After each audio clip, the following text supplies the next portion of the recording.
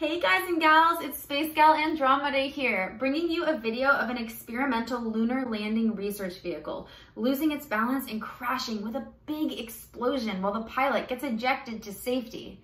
Craziness.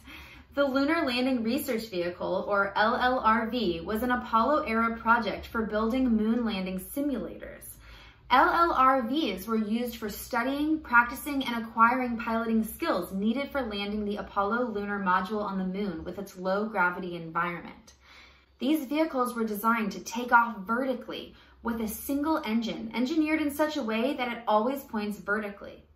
Out of the 3 LLRVs developed, one of them was destroyed in a crash landing, while the pilot got himself to safety using a rocket ejection seat system. It's so cool that they're able to do that. LLRV's body structure were made using aluminum alloy trusses, and its turbofan engine was mounted vertically on a gimbal. In case of emergency, pilots will release using the rocket ejection seat system, which would propel the seat up to 250 feet in the air to automatically deploy their parachute. If you like learning these fun facts, don't forget to subscribe and share this video. I'll see you in the next one.